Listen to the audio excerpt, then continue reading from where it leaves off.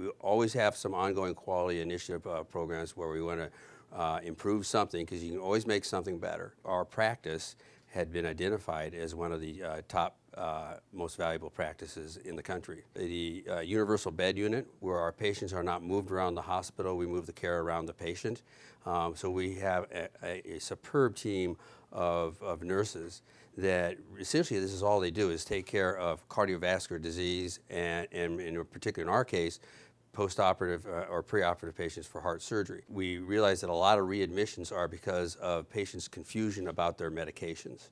And so with our cardiology colleagues, we have instituted a protocol where our patients are seen within 72 hours by a cardiologist after heart surgery. And that gives them the opportunity to make certain that the medications, although we go over them meticulously in the hospital, that the patients really do understand it and it's being executed the way that we think it's being done.